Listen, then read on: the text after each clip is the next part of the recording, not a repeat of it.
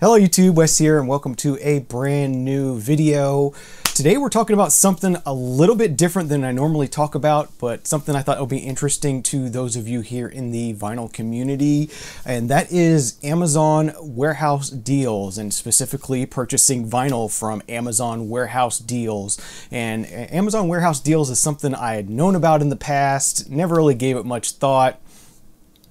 And then one night last week I was, couldn't sleep, doom scrolling, whatever you do when you can't sleep, and I don't know exactly how I sort of found it, but I sort of stumbled across just a way to browse Amazon warehouse deals only, strictly in the vinyl segment. So anything that was in Amazon warehouse deals that was a vinyl record, I was able to scroll through that list of what they had available and found two things that caught my eye, and I thought, what the heck, we're going to take the chance. I know this is sort of a risky endeavor, particularly when we're talking about vinyl records.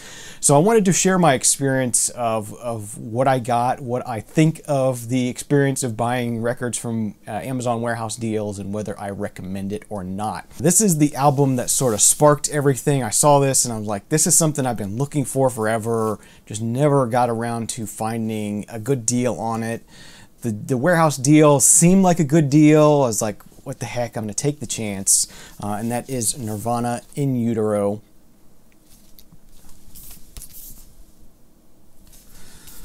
So this is the first one I found, the first one I picked up. I'll say I paid around $20 for this. So if you look at a sort of a current pressing of this on Amazon, brand new, it's around $30 to buy. I've seen it in stores before, and it seems like it's around closer to $35 or $40 to buy in stores. I'm not sure about all the different pressings of this. There's all kinds of different mixes of this. There's all kinds of different pressings. So this particular pressing is a 2003 UK pressing, and this has the original Steve Albini mix on it, if you're familiar with the different mixes of this album. This is where things start to go sort of downhill. So I get this, and it has, I'll have to roll in, I've got some B-roll of this that I shot, but it has a pretty big crease across here. I'm like, okay, that's going to be expected. It's an Amazon warehouse deal. It's something, maybe that, that's why it was returned. We look at the bottom here. It's got a seam split along the bottom. So we take a look at the vinyl itself here. The vinyl itself is in decent shape. It is very, very dirty. I don't know what happened. This is very, very dusty. There's glitter on here for some reason. It almost looks like glitter. It's very, very shiny dust. I'm not sure what it is, whether it's glitter or not, but very, very dirty. Definitely needs cleaned, but there's no warpage, there's no scratches, so that's a positive thing. That the record itself seems like it's pretty good. So overall, I'm just sort of, I think I paid a little too much based on what I got, considering that brand new, it's $30. I think maybe $15 would have been a better deal for this rather than the $20 I spent. One thing I will note, if anyone from Amazon ever happens to catch this video for whatever reason, this sticker is ridiculous, and I got this on both records. Luckily, the second album I'm going to show you has a PVC cover, so it's easily removable. This is not going to be easily removable. Do not stick stickers to album covers. Please don't do that. This is going to be really difficult to get off. I don't even know if I'm going to be able to get that off without doing some damage to the cover. So, Amazon themselves added some additional damage to this that wasn't necessary, it wasn't expected. So that's definitely a thumbs down for me for just the sticker alone. They should not have done that. If you have to, put it in a sleeve and put a sticker on it. Do not stick stickers that don't come off directly to album covers. So yeah, that's a big thumbs down for me. So overall, I kind of got a mixed bag on this. I will say I did look this up on Discogs, this particular pressing, and the median price on this is about $45. So I mean, considering that, maybe I did get a good deal, but I feel I paid a little bit too much. I would have liked to have paid 10 or 15 for this, just based on the condition and the the additional damage that Amazon did to the record. So that is Nirvana's In Utero, the album that sort of got me to go, I'm going to go ahead and try one of these Amazon warehouse deals and see what I get. So that was the first one. I ordered two things. This one was, I think this one was $8, so definitely much more reasonably priced, I feel, as far as an Amazon warehouse deal. Definitely, I felt like I was getting a deal on this one. And this is from 2020, and this is Lapsley's Through the Water. Lapsley is a female pop artist I do enjoy, and I didn't catch this one last year, so I saw this in the Amazon warehouse deals, and I thought, yeah, I'm going to go ahead and grab that. And as I said, this has a PVC cover, so this sticker here is going to be pretty easily removed. You know, it's not going to cause any damage to remove that. I just left it on there just to prove that yes, this is an Amazon warehouse deal, and this one even has the inspected sticker, Amazon warehouse deal inspected. And this one, so let's talk about the condition on this one. This one was really weird. It looked like it got wet in places. It has this sort of film on it, and I've wiped this down. I've cleaned this with a cleaning, you know, a gentle cleaning agent to try to remove some of this, but it has some sort of, I don't know what it is, some sort of film on it.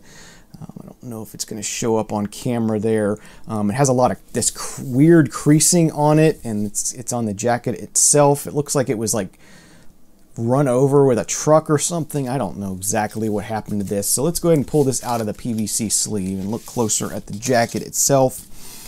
So here is the front cover, and the front cover has some dings and dents on it, but overall it's decent. A very, very minor seam split along the top. Not too bad. Definitely better than the Nirvana album. So we move on to the back cover. On the back cover, it has this sort of weird, sort of rounded shaped creases in the, I don't know what the hell happened. Like I said, it looks like the album was like, pulled out of the jacket a little bit, run over with a truck, and then they pulled it out again and ran it over with a truck again, and I don't know what the hell, just weirdness. And it has just sort of an overall waviness, like maybe it got a little damp, but not, you know, totally submerged or anything. So then we pull out the inner sleeve, and the inner sleeve has, I don't know what is going on here. Again, this looks like it got, like, I can't tell if it got, I mean, maybe it did get run over, because this part maybe was sticking out, and this is the part that got run over. It's really weird, and it has like a tear right here. It's really sort of dusty. You know, it was almost like it was on the floor of some, you know, post office or something somewhere, and it got sort of dusty and run over. Is kind of what the idea I'm getting from this one is. The vinyl itself, again, very dirty. I have not cleaned this yet. I'm wanted to make the video first before I cleaned it. So I have not played either of these either to make sure that they play through okay. So yeah, that's the pressing on that. There is an original poster that goes with this album, and the poster is perfectly fine. No kind of weirdness going on with the poster, so somehow that survived, no problems. So yeah, my experience with Amazon warehouse deals, I don't think I'm going to be buying from the warehouse deal section again. I feel like they're a little too overpriced for what they are. I just didn't feel like I was getting a great deal. I mean, I felt like I got a little bit of a deal, but it's not like a great deal that makes me feel okay with getting, you know, having damaged records. I'd rather just spend the extra money and get new ones that are guaranteed, and if they do arrive with damage, you can return them and get new ones. Best thing is to go to your local record store and buy records. That way you can see what they look like in advance, and you know you're buying a good quality record from them. So yeah, that's it. That's my experience with buying from Amazon warehouse deals, specifically buying vinyl from Amazon warehouse deals. I hope you found this video instructional, educational, informative, so you can get an idea of what you might expect to get. I think they do allow returns on the warehouse deals, so if you get something and you're just not happy, you can return them. But for me, I'm just going to keep these for now, as long as they play okay once I clean up the vinyl itself. So that's going to do it. Thank you very much for watching. Remember, there is no bad music, only music you don't like, and we'll see you again next time. Cheers.